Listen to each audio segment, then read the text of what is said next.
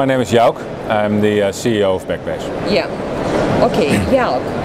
Cybers 2016, what is special about that, and what are you showcasing today at Cybers? What is special about it, to start with that, is that we get Cybers, I think traditionally is very much about payments. And in the conversation so far today, next to payments, we hear more interest in digital. So it looks like digital is getting more prominent next to payments. So what are you showcasing at Cybers this year? Basically our core value proposition, which is omni-channel digital banking. What you see with most small, medium business and corporate banks, they have a lot of systems in place, but these systems are very siloed. And their user interface towards the end customer, let it be a CFO, a treasurer, a payment clerk, typically nowadays is still very outdated. If you compare it with retail banking, it's very outdated. How do you know that omni-channel digital banking is actually now so in demand? Have you done research into that? We've done research last year together with EFMA, but also you see independent sources like Forrester and Gartner. It is quite an innovative concept. Backbase is already doing this for the last 6 years, and it's very encouraging to see all the stuff we do as our core business is now getting more and more mainstream. So what we see is not only the industry analyst or the research, but also we see it in conversations with bankers that now have omni-channel as one of their top priorities. And I think the real goal is not omni-channel. The goal is the end customer and creating a seamless customer experience and a seamless customer journey for their end customers. How do you foresee a future for commercial banking? Well, commercial banking is one of those areas that is extremely siloed, unfortunately. You've got cash management, you've got treasury systems, you've got payment engines, you've got a wide variety. Corporate customers, small business customers have to log in to multiple separate applications. So from an end customer point of view, it's horrible. And it's very fragmented, no consistent user interface, but mostly a very broken experience. If you go to the payment engine, I cannot see my loans. It's all driven by the bank and the way how the bank is organized.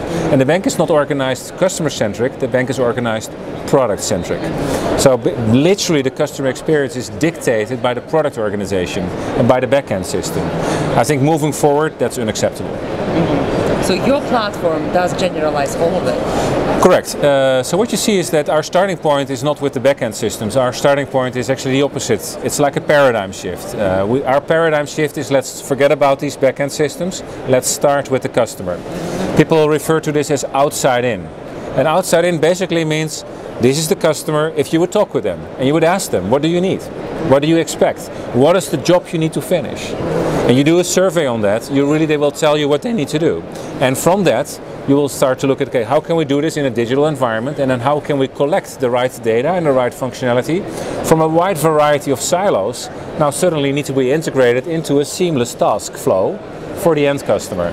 So that's what we do. Outside in, a paradigm shift, and a digital platform that can sit on top of your siloed core systems.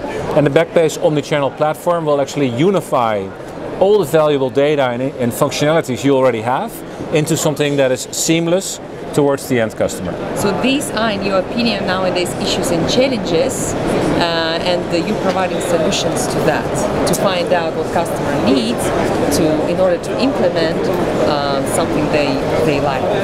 Yeah, Backbase predominantly is a technology platform. So the bank, we actually empower the financial service institution in business banking and corporate banking to really analyze the needs of their customers. They don't need us for that. There's plenty of great companies out there that do user experience design, they do customer surveys, and based on those insights, you can really kind of create these seamless customer journeys.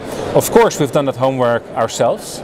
So we created a model bank, both for SME banking as well as for corporate banking, incorporating a lot of these findings. So we have accelerators that basically can give banks a kickstarter to go to market quickly with the basics, with a unified customer experience, and from there they can take the realm and actually drive the additional innovation and the additional customization on their own. Jouk, I wanted to ask you about the omni-channel banking, the booklet. Right. Which actually, how long did it take you to do, and how the idea to do such a thing actually came up? The actual research, we did it last year. It's almost a year ago now, and we're going to do a second version later this year, in October, November.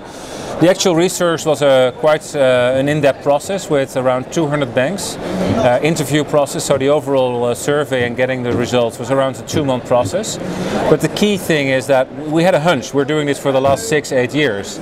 But it's important not only for us to have the idea, it's really important to see with the actual bankers and their understanding of their end customers how much of a priority this is. And if you look at one of the key insights, over 90% of the respondents say creating a seamless customer experience across channels is a top priority. 90%. So it's a global research. It's a global research with banks, and it gives those insights. Now the next question is, you can find it important, but how do you actually do it? Yeah, Doing the research is easy, right? Coming up with the conclusion is also easy, but actually executing it, that's I think the name of the game. Well, I think that's, for most banks, the critical part is, I think the fundamental part is, technology is just one aspect, and we can provide technology and insights and know-how. But the key thing is for the bank actually is to have a top-down willingness to change. And if you want to operate in the digital world, there's a few things. Business and IT really need to collaborate, like a FinTech, like Silicon Valley. So the first thing I would advise banking executives, do a trip to Silicon Valley. Analyze how companies like Uber, Google, Netflix, how they organize themselves to do digital transformation and how to build digital-only business models. It's not just buying technology. A world where in the bank the business folks are in one tower and the IT people are in a different tower, and occasionally they have a conference call to discuss progress. I think that model is very debatable. It's scary. It probably won't suffice. It's really about business and IT to come out of their silos, collaborate in an agile process, use agile technologies like Backbase to make a real change. Otherwise, if you're not committed to that real change, and the good thing is we're meeting and we are working now with over 70 banks around the world where you see top-down commitment to make a digital change.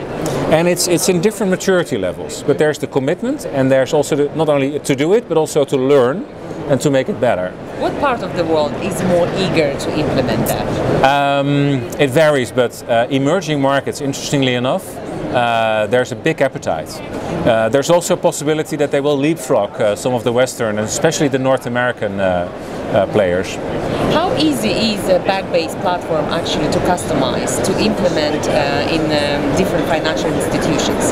Is it easy to basically put Backbase platform from zero, or to actually implement some parts of it into the internal one? I'm very biased, as you know, but the good thing, and that's a neutral observation, the Backbase platform is, and literally it's a platform. And the platform word means that it is created in such a way that you can create stuff within the platform to really fit a specific use case. So it's not like a hard-coded end-to-end capability from scratch, like many monolithic applications from the past. It's a development platform. That's the foundation. The good news is that if you have a platform, you can do anything. So the flexibility is unlimited. The downside of a platform is that you need to do a lot of work. So we try to compensate for that. We give you the flexibility of the platform, and on top of that, in the last 3 years, we created accelerators. Accelerators for retail banking, like a digital neobank in the box, on top of the platform. So it's actually preloading the platform with the right building blocks to launch a new digital solution within 6 months. We've done it for business banking, for corporate banking, for retail banking, and for wealth management.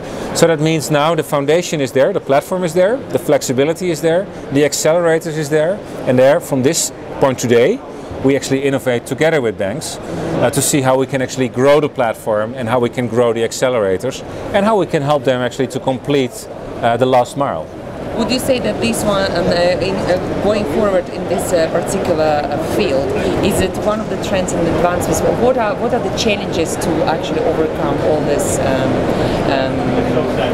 issues you've just mentioned in order to do that? The number one challenge we see is the operational model in the bank. I think banks are very siloed, and also there's a desire now to innovate and to become more agile. But for banks to adopt an agile operation model, I think that's probably the number one challenge in this industry. Also for the bank to actually be able to capture digital talent and to retain digital talent and to mix it with their core systems, their domain expertise, their brand. The operating model is very different. The operating model is more like a FinTech again. It's more like Silicon Valley. I think the only industry in this world is Silicon Valley that really has the formula on how to kind of blend different disciplines and allow them to work effectively together. To move away from waterfall, to move away from go live and big bang projects with 18 months release cycles, but to go back into a model where you can produce value together in 2 or 3 weeks, or where you can actually introduce new capabilities on a monthly basis based on customer input. That's a different mindset. It's the mindset of let's start small instead of big. Yeah. Let's start with a minimum viable product.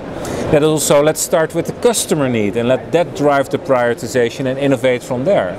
That is also a mindset, it has to be stable and solid, but it doesn't have to be perfect. We can harden it over time. Those are fundamental different mindsets and changes that we see banks trying to move in that direction. And the encouraging part, most banking executives I meet, they are getting aware. Some of them are fully aware, and they are in this journey a long way. Others are at the entry of the journey and they think, okay, who's going to help us? Is it the strategy consultant? Is it the digital agencies? Is it the system integrators, companies like Backbase? How can we assemble the right talent and the right know-how to embark on such a journey? You've mentioned Silicon Valley so many times, so is Backbase actually going step by step with Silicon Valley's development? Yeah, Silicon Valley is one of the industries and it's one of the places, and it's not tied. I think Silicon Valley is more just a label which we globally recognize as the focal point of disruptive technologies and disruptor. Look at Google, they own the category of search, or Airbnb, they disrupt the whole concept of how you can go to a place and you can find a place for the night. There are these businesses, I think they lead the way to take technology at the core of their business model and to transform industries. So they've done it. I think they have a successful track record in doing it. So I think it's a very normal thought process to kind of say, hey, how did they do it? What's their formula? And it's not just technology, it's strategy, it's business, it's the organizational model, it's an engineering culture. It's all these different things together that makes them successful. They are certainly not just geeky, right? They do more.